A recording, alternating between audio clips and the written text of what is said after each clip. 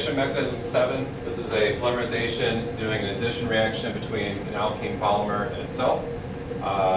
Usually this is going to be acid catalyzed, and we're going to need to pick an acid that is not going to actually react with the conjugate base, is not going to actually react with the double bond.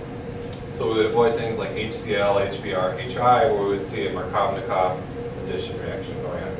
So I want to go through the mechanism. If you look at the end of the video, you can actually see me do a polymerization reaction. It's not an addition one, but I can kind of give you the idea. The way this starts, like all addition reactions with an alkene, is that we need some kind of electrophile. And so from our acid, we're going to be pulling an H+. So the first thing that's going to happen is we're going to form a bond between our double bond and the H+ of this. And then, of course, the electrons are going to stay behind over there, arrow like that. So what we're going to form is we're going to form a carbon-carbon single bond. And then we're going to have a hydrogen on one of the sides. Pull our H+, let's say it goes over here, we'll still have 2 hydrogens here. Now that leaves this carbon with just 3 bonds, so we have a carbocation, positively charged. Okay.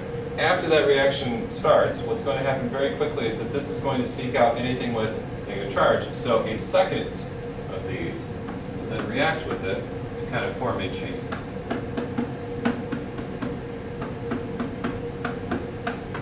So this double bond would then form a bond with this, which would then result in a dimer from our monomer. So let's switch colors here. So what we would end up with then is we would end up with 4 carbons in a row. And on the tail end of one, we would have our carbocation intermediate from this. So let's say that this carbon attaches to this one. This carbon then is going to be lacking a 4th bond, and so it's going to have a positive charge.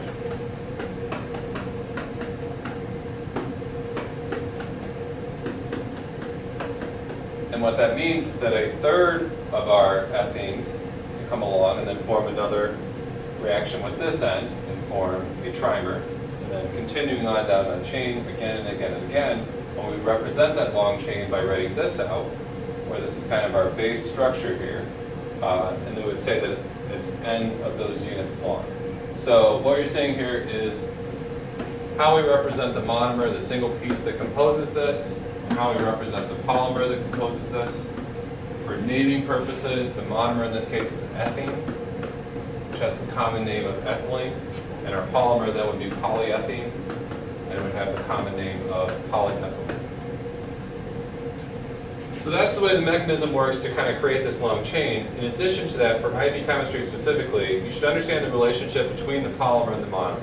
Specifically, a lot of students look at this and see a double bond here, a single bond here, and don't understand how that change has occurred. Through the mechanism, you can see that starts with the acid catalyst, causing that to form a single bond, and then from there, the double bonds are used to link these different monomers together. And so this is still called polyethene, even though there's not a double bond present, because it's composed of ethene monomers. So what's important, beyond all of this mechanism, is that you understand how to compose these different things. So for example, if I took a different monomer,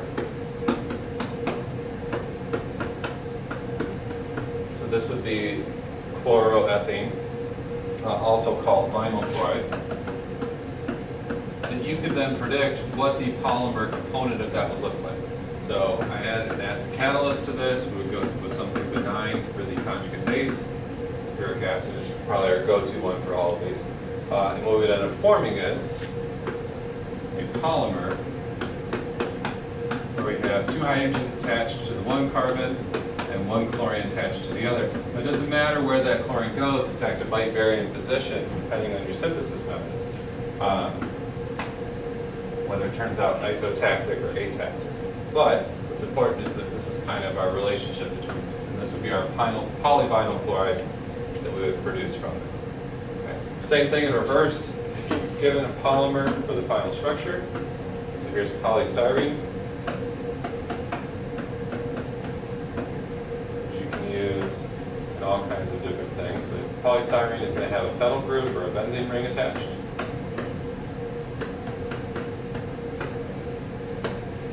So if we said what monomer would compose that for an alkene addition reaction, we would have started with styrene.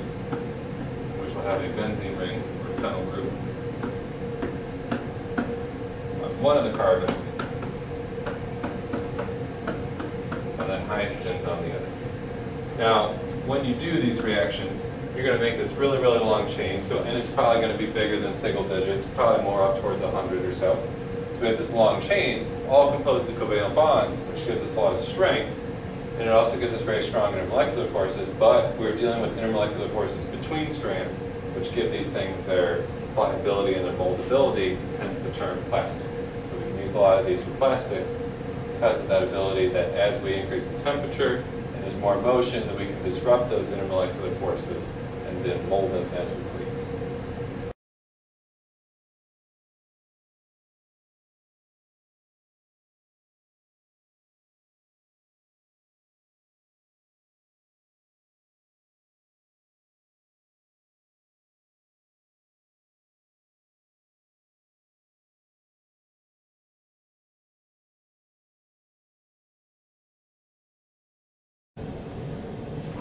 Here we're going to do a polymerization reaction. We're going to take a little bit of this mixture here, put it into the cup, try and get it to be about 30 milliliters.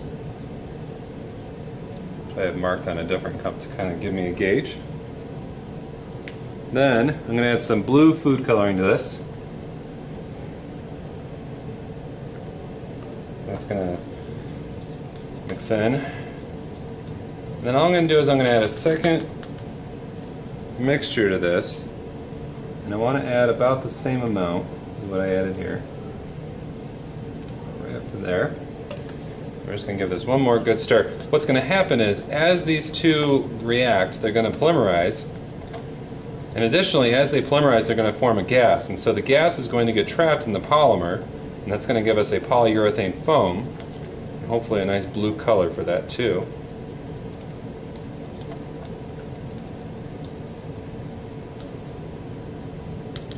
So now we can sit back and wait for that reaction to undergo, and as that happens, we're going to see this start to produce a polyurethane foam that's quite large.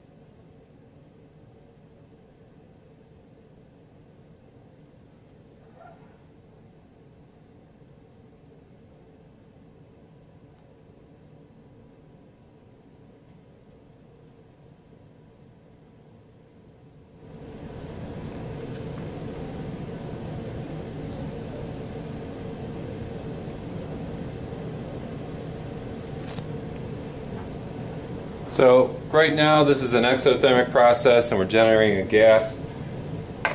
Previous hours gone through and we created a purple foam and of course a yellow foam to go with them. These do harden but not immediately, so if I were to take this and prod this with a stirring stick right now, it's not going to be completely formed. It's going to be kind of mushy, but as time goes on that's going to cool and we'll end up with our polyurethane foam.